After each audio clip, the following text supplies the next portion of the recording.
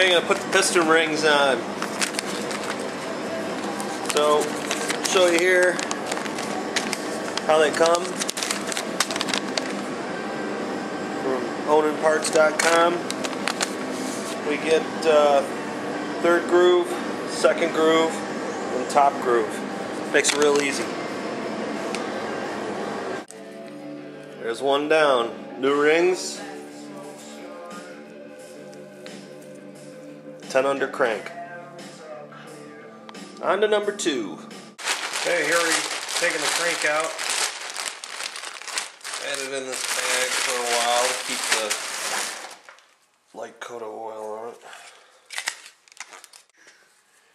Alright, so let's get the crank in here now. I gotta be careful not to ding these journals. The crank will only go in one way. It's keyed in here into the block, so that makes it easy, but you don't want to scratch it. So it's real tight.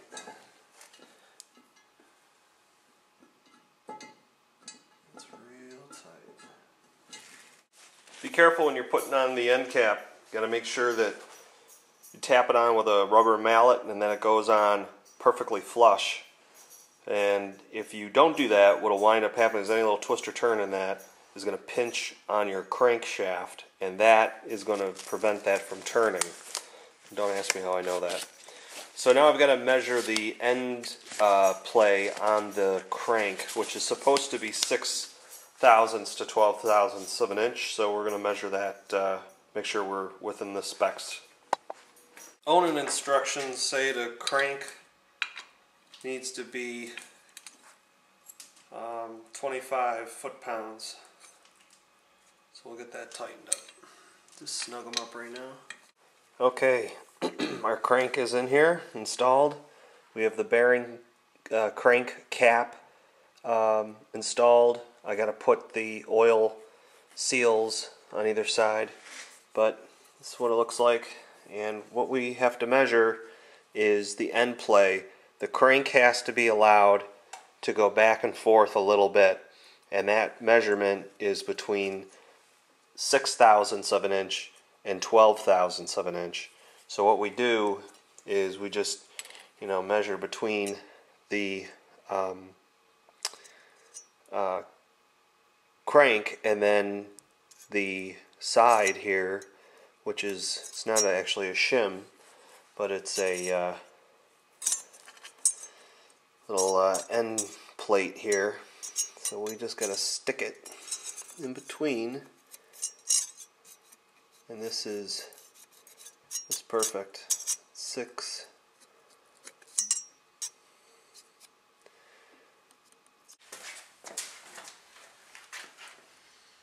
Okay, Paige is helping as we're driving this piston back in.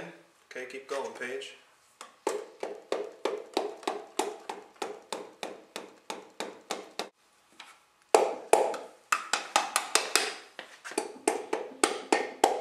Okay, do it again.